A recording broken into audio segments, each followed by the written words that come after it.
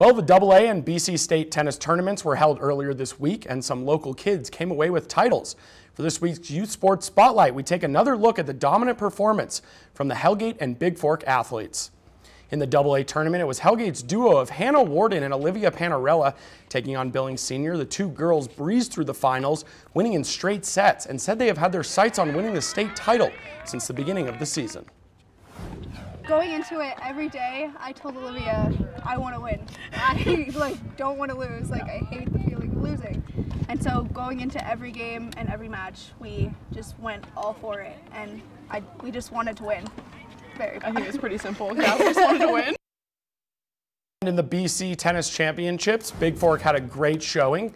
In the girls' singles, Ellie Barrett took home the title, winning in straight sets. A great match there against Shodo. And in the boys' doubles, it was the Reichenbach twins, Colton and Clayton, who took home the title. We caught up with the players on what they focused on to bring home the win. My dad and my family call me the junkyard dog because I just get everything back. So just getting everything back is what I do. I mean, my strokes aren't the prettiest, but gets over the net and gets in, so that's what matters. I think probably twins. Yeah. We know where we're supposed to be on the court. We can back each other up.